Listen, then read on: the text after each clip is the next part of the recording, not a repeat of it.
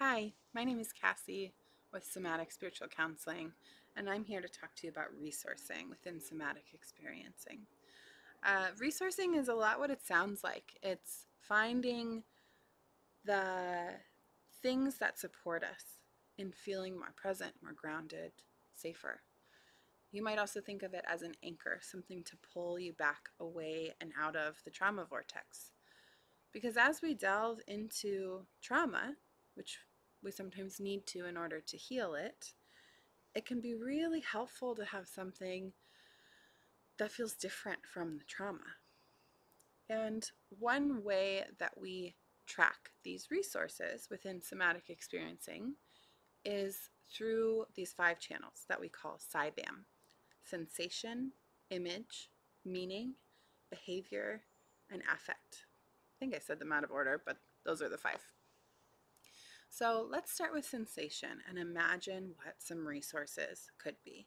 And actually, first, I want to say that while resources might often feel pleasurable, comfortable, supportive, grounding, positive in some way, sometimes they're neutral, because neutral can be a lot better than whatever the trauma is, whatever the difficult emotion or sensation or feeling or memory is.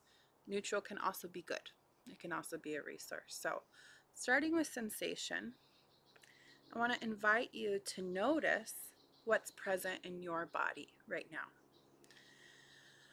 You might take a deep breath.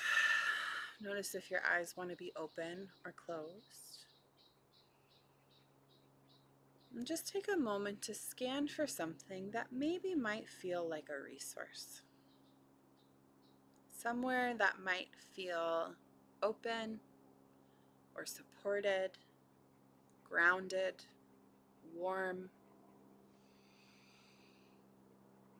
or again, maybe just neutral, especially if you're someone who has a lot of pain or a lot of difficulty with the body. You might just notice a sensation of not much is happening, and that might feel like a resource. So taking some time, some breaths to just locate a place in your body or a sensation that you notice that could be a resource. For me right now, I'm feeling my seat on this cushion. It feels very solid, supported, feeling the length in my spine and the coolness of the air on my skin. All of those things feel quite nice to me right now. Let's move to image. Image is cool because it might be something that you're seeing in the world around you. For example, all the green around me feels very supportive. It might also be something that you're seeing in your mind's eye. So you might imagine a place or a person, a time in your life that you know is supportive to you. And you can really let yourself recall the details, the time of day, if anyone else was around, maybe even weaving in that sensation of what do you notice as you recall this memory, this image.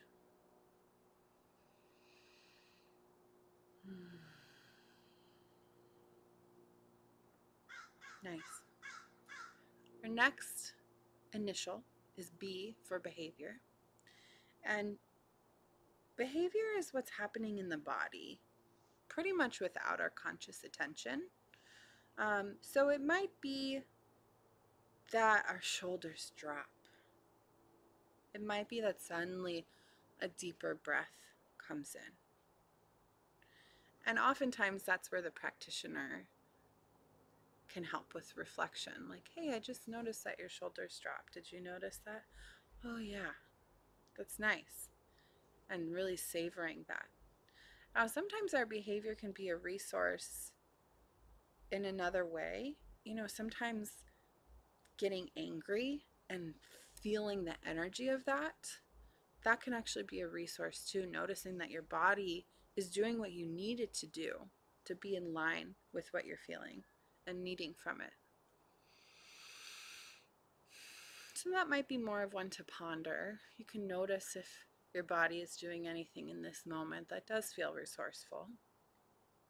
And then our next initial is A for affect. This is emotion. And the resourcing thing about emotion can again be when it's in line with what our nervous system is feeling or doing. So again, anger can be a resource if that's what we need for our vital life force to come through.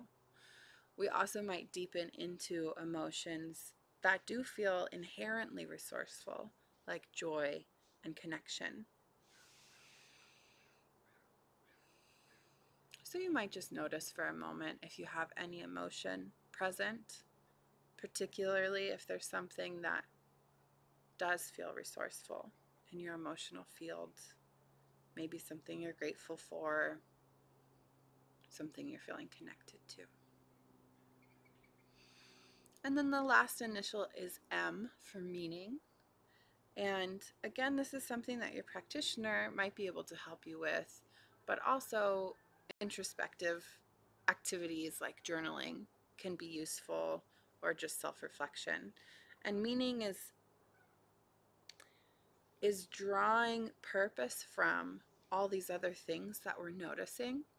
So it might show you what your purpose is in the world, why you experienced something that you did. Creating meaning out of our experiences can be a really resourceful way of transforming trauma. So that's SciBAM, a quick overview, a little embodied experience.